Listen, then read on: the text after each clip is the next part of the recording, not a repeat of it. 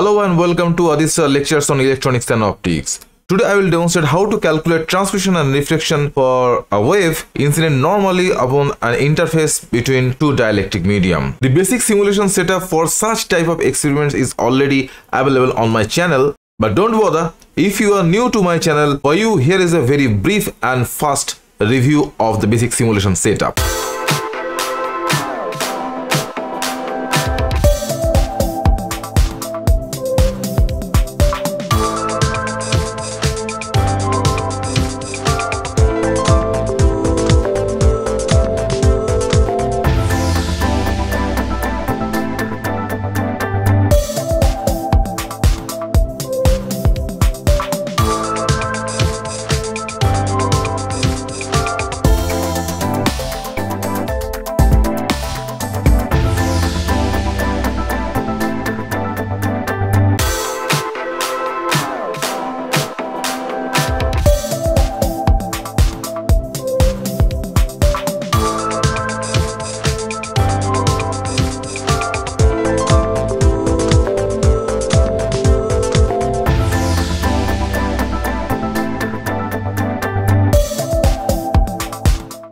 Well, so this is the basic setup that already you know, and now I am interested to keep the spanning of the source within the limit of the FDTD boundary.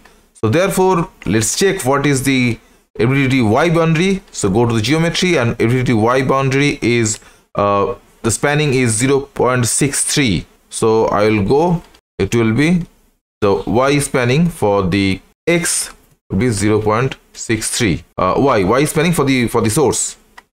Now you can see the source is now confined within the boundary of the FDTD and the injection axis as shown over here. The polarization of the electric fields is along this direction. Basically the polarization exists on the XY plane and the magnetic field is directed towards us or towards you.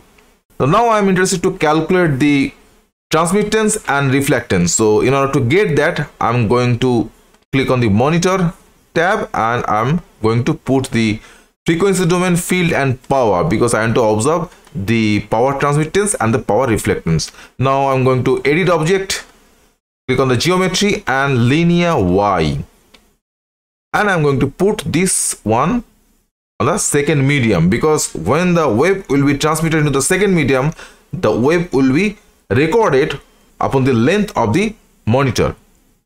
So what are the things the monitor is recording? Data to record. So it is recording the output EX, output EY, EZ and HX, HY, HZ and the output power. So everything it's monitoring. I'm naming it as transmission.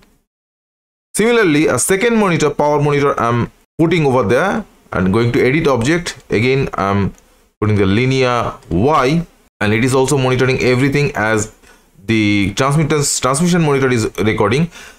Now I'm naming this one as reflection and I'm putting just behind the source and I'm dragging the source somewhat forward direction. So it will record the reflection and it will record the transmission. Well, so before going to start our simulation, let's see what will be the theoretical value of the transmission and reflection for the given refractive indices for the medium 1 and medium 2. N1 is for medium 1 and that is 1.4. Now N2 is equals to 2.4. Now T, the theoretical value of the T, that will be 4 times N1 times N2 divided by N1 plus N2 whole square. And if you want to check what will be the value, you have to put a question mark before the expression. So it will be 0.93. And similarly for R, that will be N1 minus N2 whole square divided by N1 plus N2 whole square. And I am interested to check the result. So it will be 0.6925. Anyway, so I will expect the result will be correct at least up to 2 decimal digit. Well, so these are the theoretical value. Now I'm going to simulate it. So before that, I obviously have to save it first. and I'm checking the memory requirement. What is the memory requirement? And it's taking only 142 KB for the electronic field and refractive indices, and finally all over the miscellaneous memory it is taking only 82 MB. That's fine. Let's run it. Now let's check what is the transmission is coming. So you can right click on the transmission monitor and it will give you T.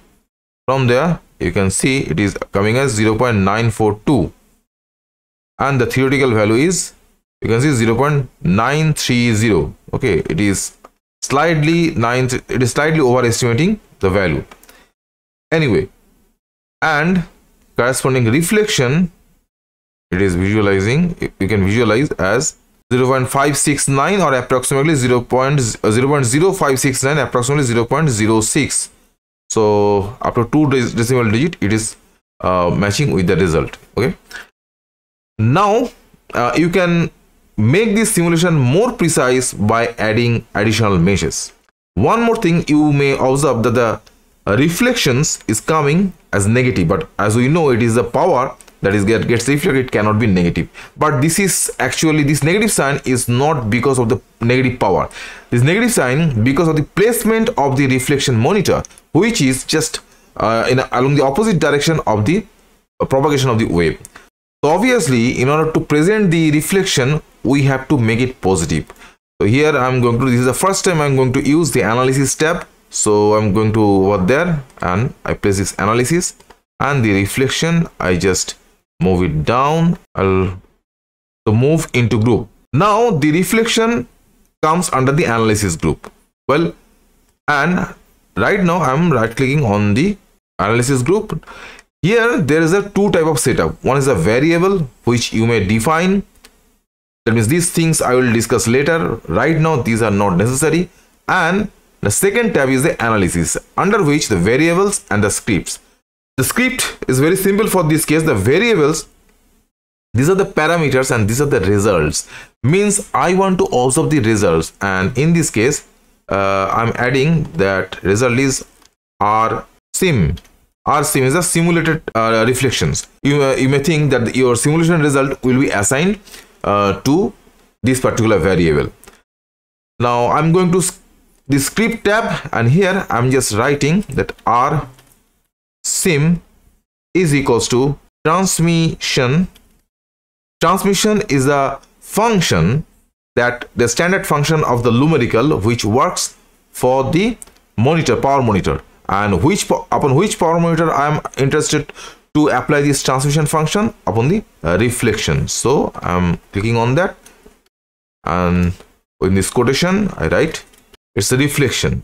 This transmission function will call the transmission function of the reflection as when you are clicking on the reflection, and after running this one, when click on the reflection, and if you want to visualize that, so there are lots of variables that you can see, and this T is a transmission function that you are calling from the analysis group using that function. But this function will bring that negative value of the R or negative value of the transmission.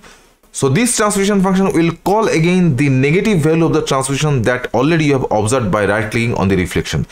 So therefore, in order to make it correct, you just need to place a negative sign and it will make it positive. So what is the workflow? Here on the analysis tab, you are just putting the variable to which you want to assign the particular variable you are calling from any of the monitor. So in this case, you may call the electric field, the magnetic field. For them there are different functions assigned, but in this case I'm just calling the transmission property of the reflection, and this should be the monitor name. So transmission is a function and this should be the monitor name. Which monitor? Is a reflection monitor. Putting a negative sign, I'm making the negative result positive. So applying that, and now I'm running on this one. Now as the run is completed, so you can visualize directly this T on the reflections and it will show you the negative value again. But in order to watch it in positive value, you have to right click on this analysis group and this run analysis. Now you can see this value is positive.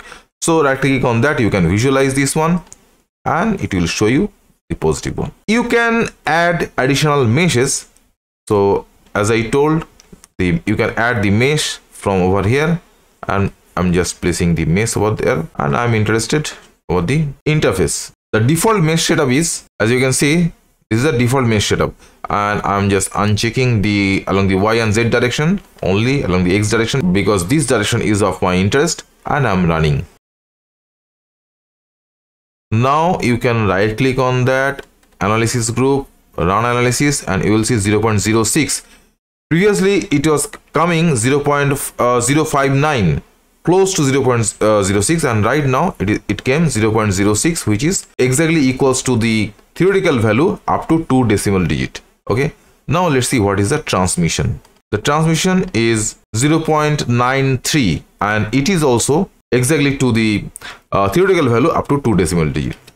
Well, so this is a basic setup for the normal incidence, and in my next tutorial I will show you how to vary the angle and how to observe the Brewster's angle where the reflection will be 0. Till then, thank you very much.